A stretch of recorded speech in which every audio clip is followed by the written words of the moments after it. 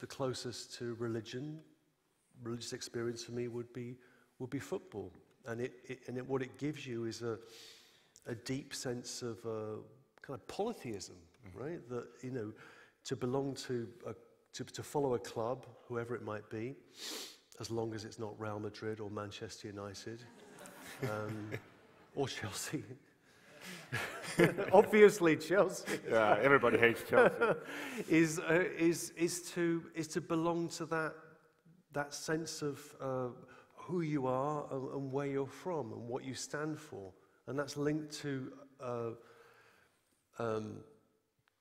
your myths, your gods, your history, and there are other gods. There are other teams with other gods and other histories, and they are different, and they're the enemy, but they have to be respected too. Yeah. So what I see in football is a kind of complex polytheistic structure where I can have, as I do, a fanatical devotion to Liverpool Football Club.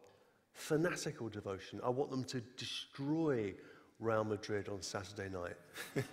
But I still respect the gods of Real Madrid. Yeah. Right? Kind of. But